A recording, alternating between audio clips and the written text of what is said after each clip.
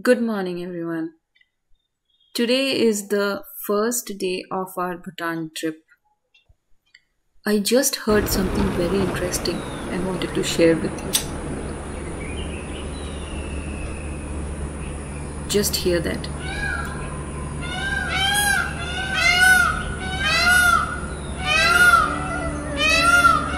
If you don't know what that is, that's the call of a peacock. See? It's there, right over at the top of the tree. It remained there on the tree for quite a while, and we thoroughly enjoyed listening to it and its companion.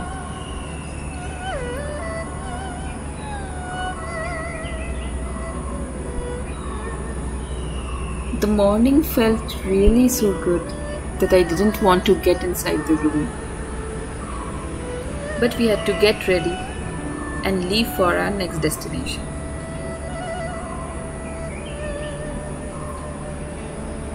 In a short while, we had the company of some more members from the wildlife. A family of monkeys paid us a visit, and there were quite a few of them there.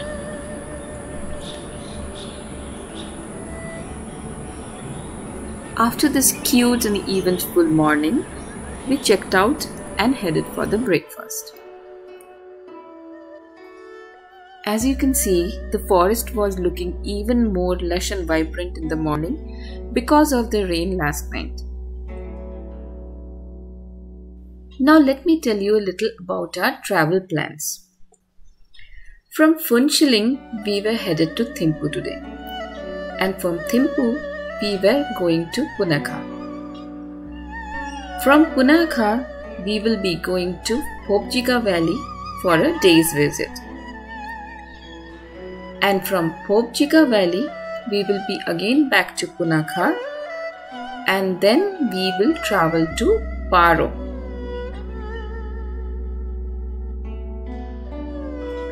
From Paro, we will be heading to Ha Valley for a day's trip via the Chalela Pass. And then from Paro, we will return to India by road. Our driver Dada had come on time, and soon we were cruising towards Jaigaon and the Phuentsholing border, where our border formalities will be done.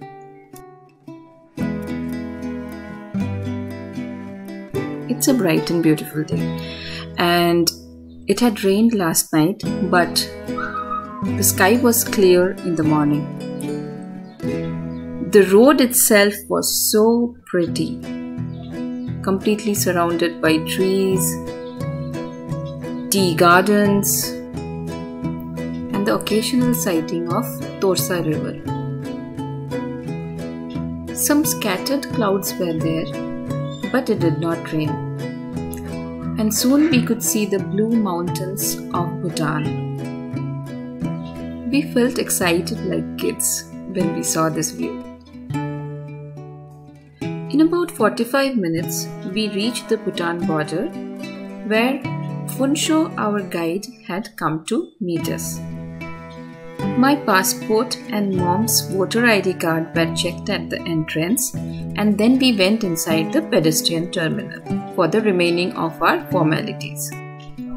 Our e-permit was already done by the agency, so it hardly took us 20 odd minutes to get the formalities done. There are good washrooms inside the pedestrian terminal which you can use for a quick bio break. Then we headed outside. Phuentsho led us to the car. There he is, helping us with our luggage. So he was very helpful throughout the trip, and this was just the beginning. Also, since the e-permit was already done, we didn't need to go to the immigration office for submitting the SDF. It was all taken care of.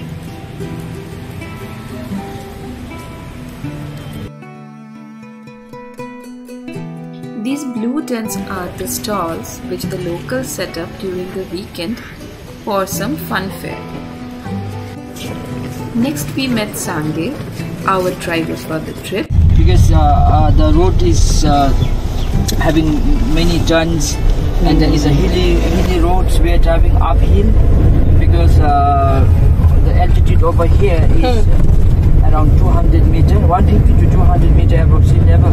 Okay. However, like as we drive uphill and then go towards Thimphu, and then when we reach Thimphu, so it's 2,300 meter above sea level. Then where we reaching to the high altitude.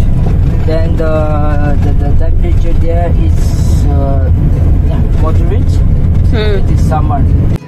When you enter Phuentsholing, there are two things you should do. First, set your clock forward by 30 minutes and purchase a local SIM card. I forgot the second one, so I had to undergo a lot of hassle in Thimphu. Soon we reached the second checkpoint where our permits were checked.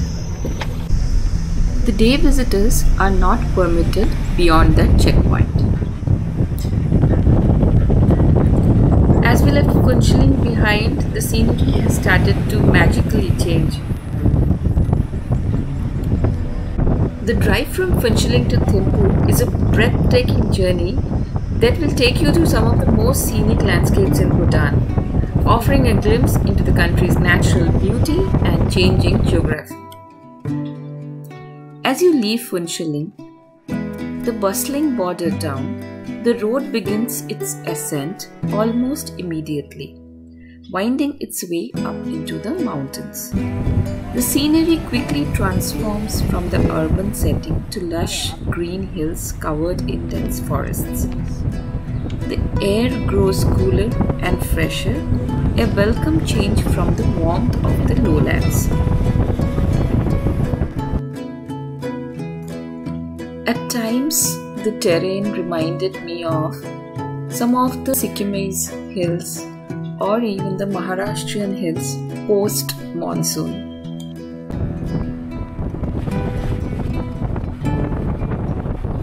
The serpentine road twists and turns, offering stunning views at every bend, with the landscape gradually unfolding before you.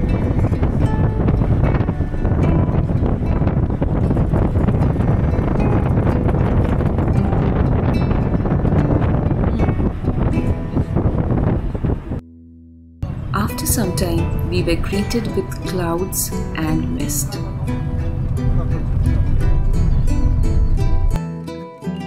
One important point that I wanted to mention here is for the people who have motion sickness. The journey from Phuentsholing to Thimphu is full of turns and bends, and if you have motion sickness, you need to carry some anti-vomit medicines with you so that you can prevent any uneasiness. I usually take my anti-vomit pills 30 minutes before my journey starts. So now we have taken a pit stop at one of the big vegetable markets en route, and you can see how beautiful the setting is. So let's go and explore some of the local vegetables and fruits.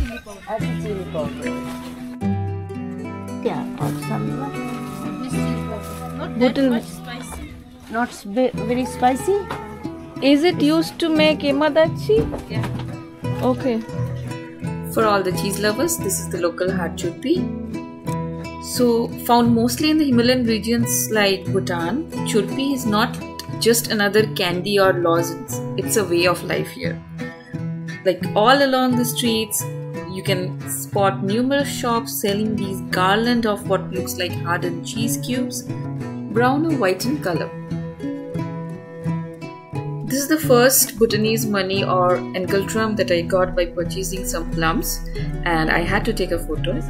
And INR and BTN are exactly equivalent, so you can use both Indian money as well as BTN interchangeably.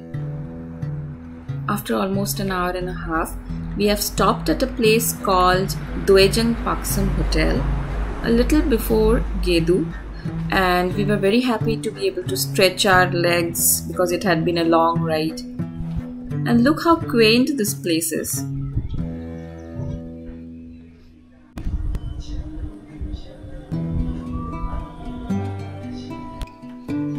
And of course, when you are in Bhutan, how can you miss the chilies? Let's now go inside and check out what we can have for breakfast. So this was the menu, out of which I did not want to have Maggi or anything heavy, so I just opted for some vegetable momos. Here you can see the shop is also having a number of snacks item. I can see that most of them are from India as well as a few local Bhutanese snacks. The tea was served first, and with the tea came, this is zo or crunchy roasted rice, which is like raw rice that has been soaked in water and then roasted in a pan with or without oil. Usually it is consumed by stirring into a cup of tea. After a bit of wait, finally my momos are here, and it's served with a spicy red chutney on the side, which is absolutely delicious. I mean, this you need to try if you are stopping over here. 100% recommended. See who has come to meet me. Good boy.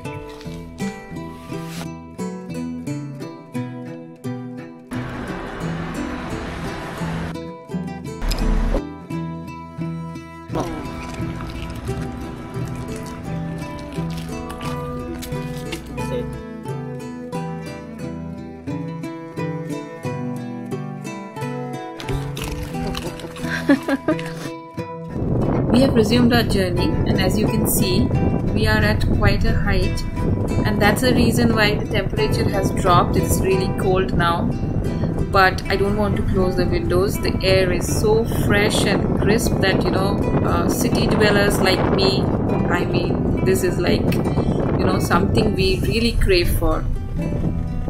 And finally I feel I'm in the mountains, away from the heat of Kolkata.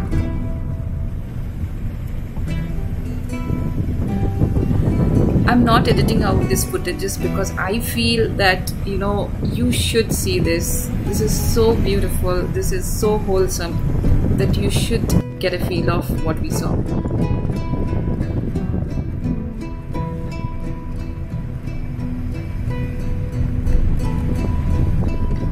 What do you need more in life to be happy other than miles of uninterrupted views of the mountains?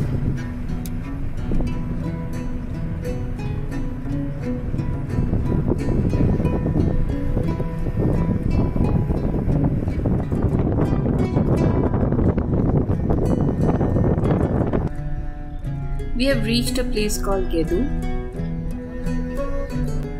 It is one of the most populous towns between Phuentsholing and Thimphu, and also one of the College of Royal University of Bhutan named Gedu College of Business Studies is located in Gedu. That's the entrance to the college that you're seeing now.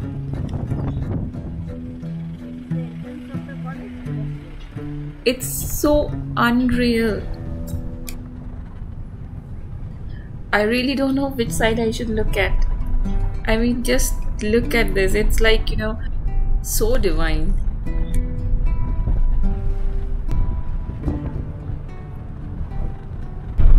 Mist and fog is just rolling in, creating an atmosphere where the mountains seem to float in and out of our view.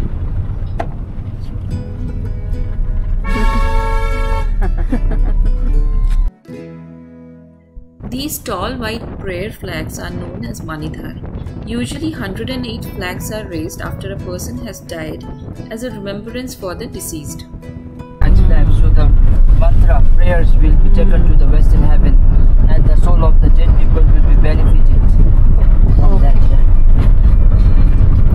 And what about the other colored flags? Is there a significance for that? Those are for the living being. Okay. To bring good luck, bring peace and harmonies, to ward off the misfortunes, to ward off the other evil spirits and all. Okay, so is there a significance for the colors also? Like if there's a red, yellow, all those colors also have any significance?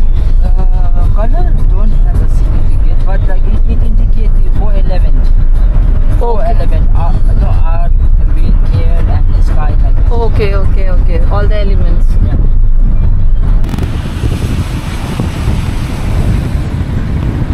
Just make a note of this waterfall. Right now it doesn't have much water, but I'll show you what it looked like when we were coming back. That too, just within a week. We have just stopped here because we saw something very incredible. Just look at that.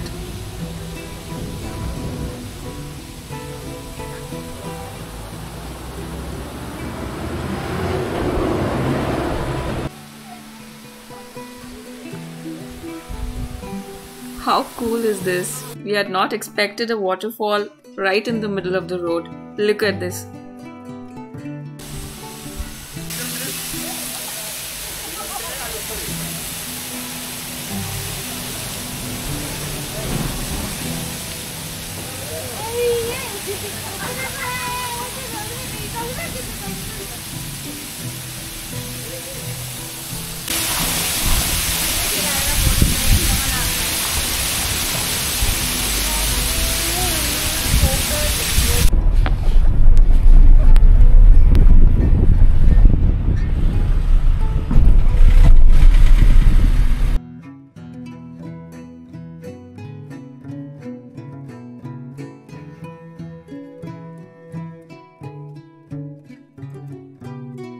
We stopped at Chuzom, which is the confluence of two rivers Wangchu and Parochu.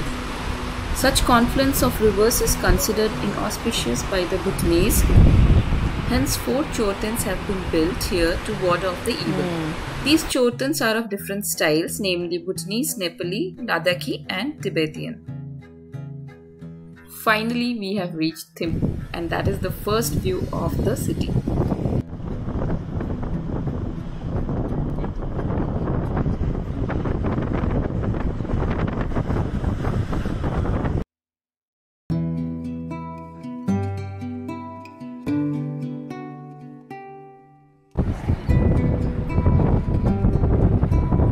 That's the entrance of a stadium. Isn't it so pretty?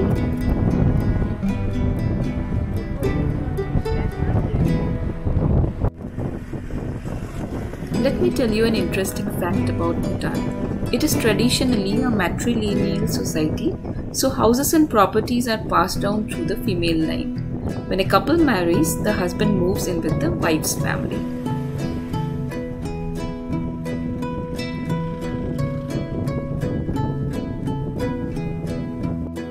Phuentsholing took us to a restaurant named Pelvan Diner in Thimphu for lunch.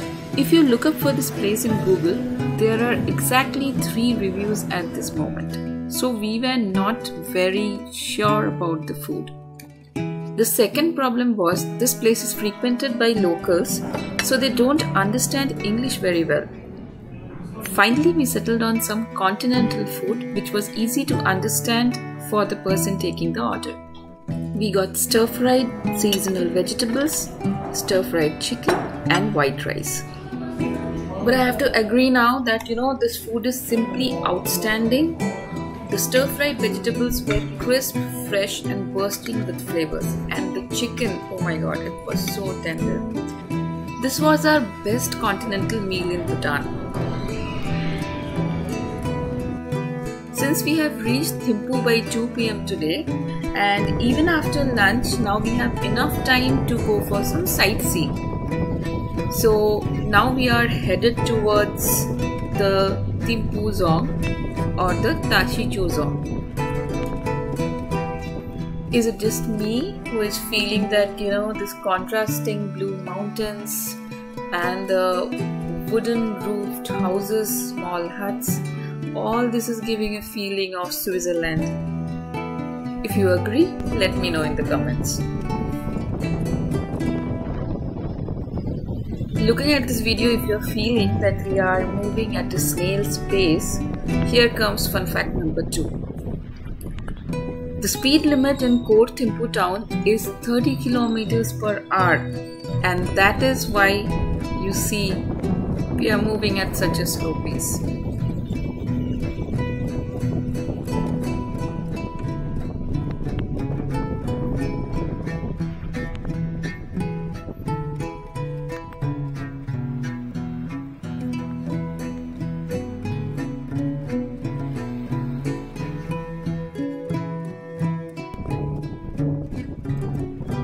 Now we are entering into the premise of the Tashicho Dzong, and look at the roses. There's so many pretty roses.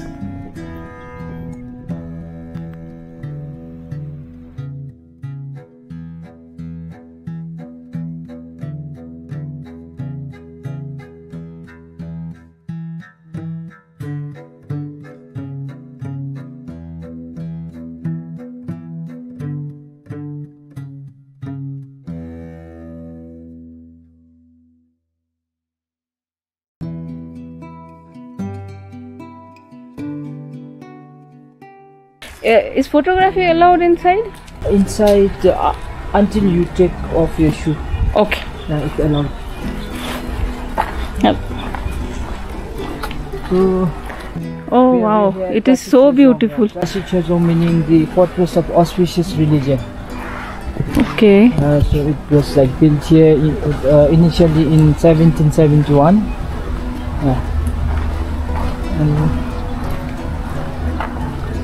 so it was extended after Thimphu becoming capital in 1962. In between 1962 to 1968, so it was extended the size, and then so it became the main seat of the power. So this was the capital earlier? Not earlier. Presently this is the capital. Thimphu became capital in 1962. Okay. Then the king's palace is right below here. Okay. Premises.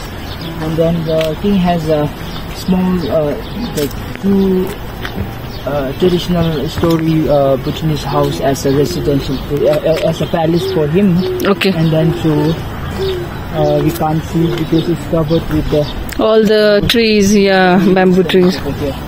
So that's it. So there's a humble palace.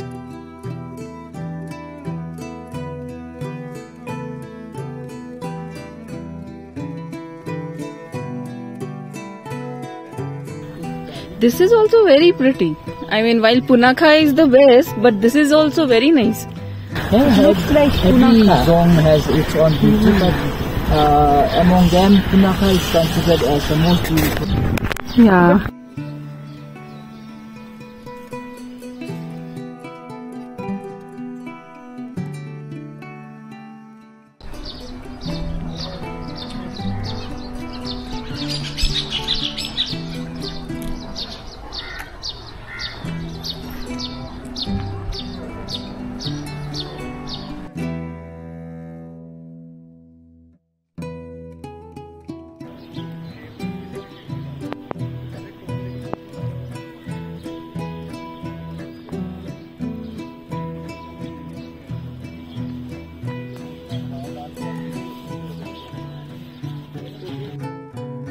You just need to pay the entrance fee, and your guide will do the rest of the formalities for any monuments that you enter.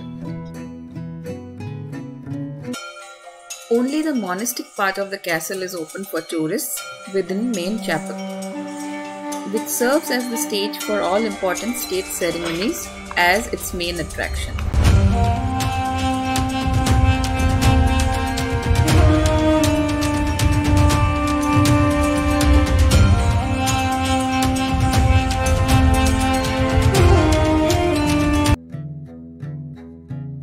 As I mentioned, photography is not allowed within the monastery, so I could not show that to you. But we saw the large statues of Buddha Shakyamuni, Guru Rinpoche and Zabdrung.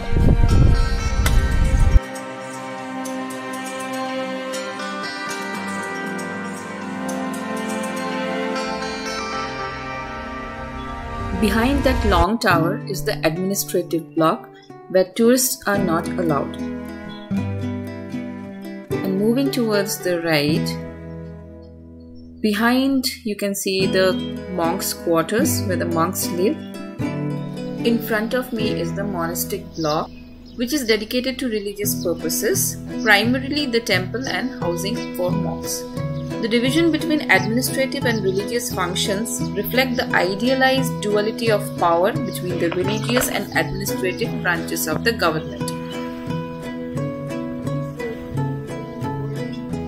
The rose garden is so beautiful, it gives out a zen-like feeling.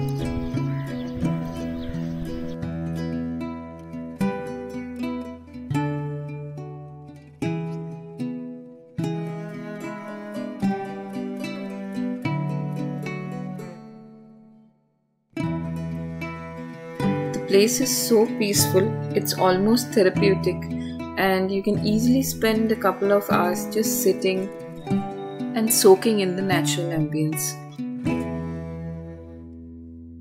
I think May-June is one of the best time to visit, with flowers in full bloom everywhere.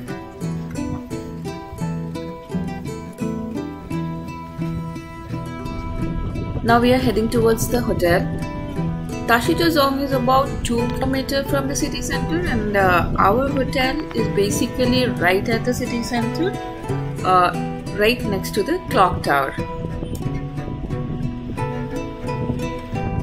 That's the Royal Textile Academy. It's open Monday to Saturday 9 AM to 4 PM. But since we wanted to visit it next day, which was a Sunday, it was closed. So any of you wanting to visit any of the government properties on a weekend, please check the timings first.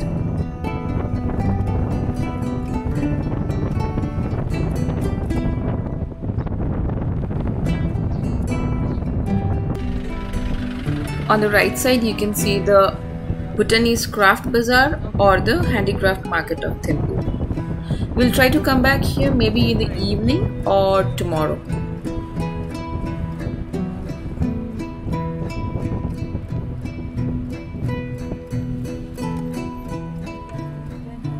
As we take a left from the main road, that's Pemako, which is a 5-star property. Earlier it was jointly owned by Tashi Group and Taj Hotels from Tata Group, but in 2023 Tashi Group parted ways and rebranded the property under Pemako brand.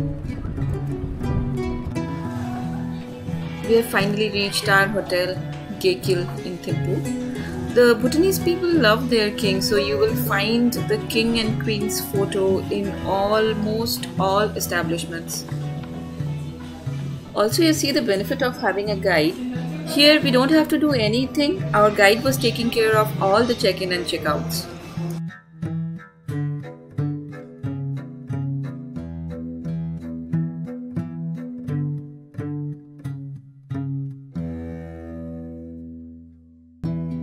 Tea ceremonies hold a special significance and importance in Bhutan and often served to the guest as a welcome gesture.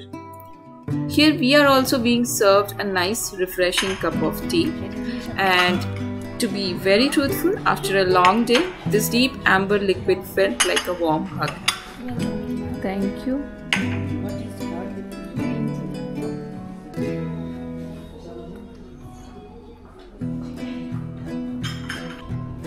Time to enter our rooms now.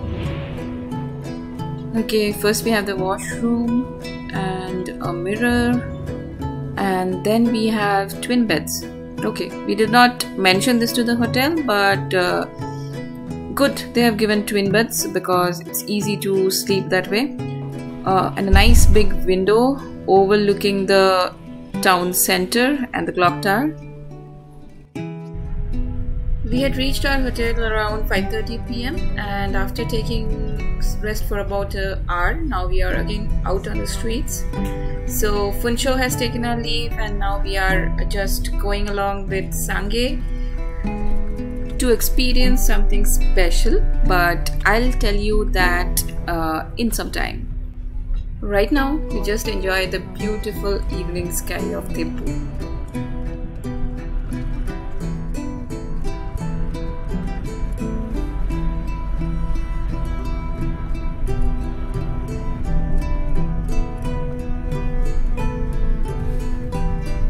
We thought of stopping by the handicraft market on our way. So this is the entrance, and we'll be just walking around. Sangye has parked the car somewhere a little far from this place. By Bhutan standards, this is late evening, so most of the shops are closed, but a few shops are still open and we are going to explore them. This is a perfect place to get a glimpse inside the art and craft of Bhutan. The shop sold almost similar kind of stuffs like fridge magnet, keychains, stamps, sling bags, scarves, etc.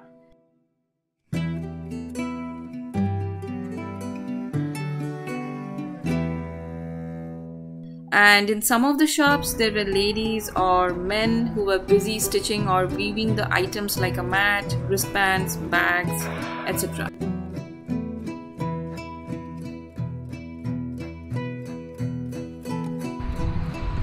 This is the special experience I was mentioning a few moments back. So here we are at the viewpoint from where we can see the Tashicho Dzong by the night, and this is the road that you see illuminated by night lights. That building with red lights is the Tashicho Dzong, and the beauty is mesmerizing. It looks even more heavenly if you are coming at night, especially if you are arriving after 5 p.m. So consider staying until sunset to fully appreciate its beauty.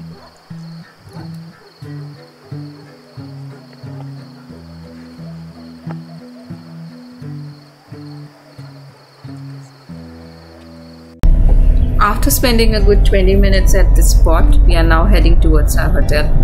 This is a definitely must try.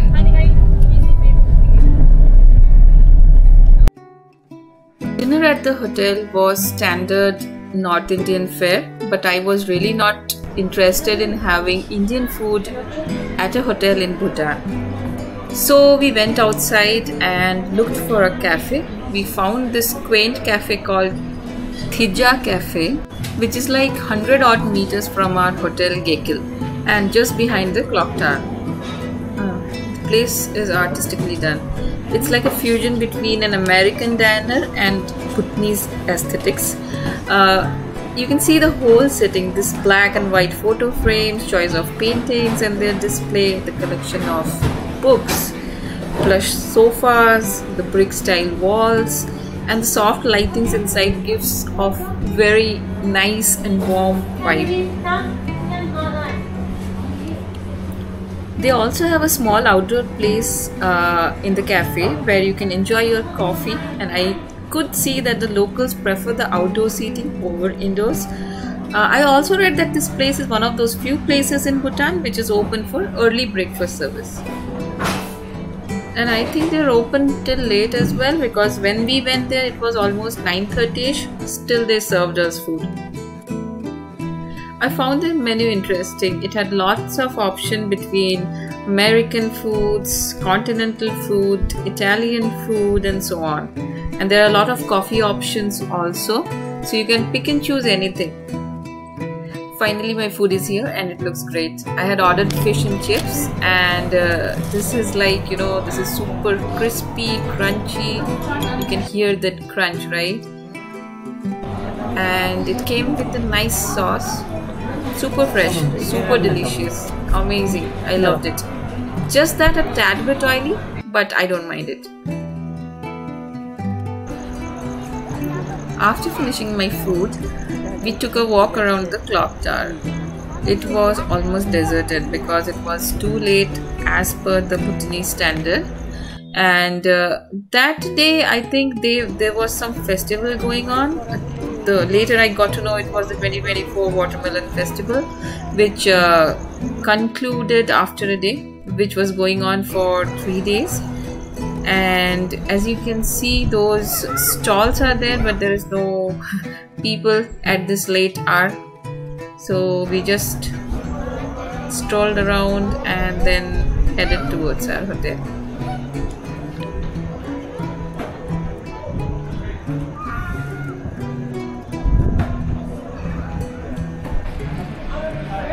That's our Hotel Gakyil, and I have done a separate video on the best stays in Bhutan. I will leave the link on the top, you can check it out. Before getting inside, we also went to the nearest 7-Eleven, and the Korean fangirl in me got a bottle of soju. I'll show that. I had heard that you get soju in Bhutan, but I really never expected that I will get myself one, but I did, and it was good. Like after the long day, if you have this, you will have a very peaceful sleep. So when this show people are passing out after having soju, I think there is some truth to that. Okay, now let's head back to our hotel and finally call it a day. I love the lobby space. It's so pretty, the lighting is pretty, the vibe is pretty, and overall it was a great day one.